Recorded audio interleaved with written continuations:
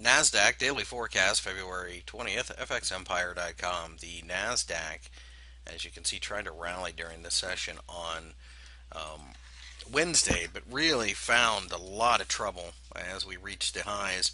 And with that, we feel that this market probably is getting ready to pull back a little bit more, but quite frankly, not a big surprise, and honestly, probably going to be a really good thing for a market to pull back and kind of build up its, um, if you will, kind of momentum, as we certainly have gone far too quick in far too short of a time to continue this type of momentum. So we're looking for supportive candles below.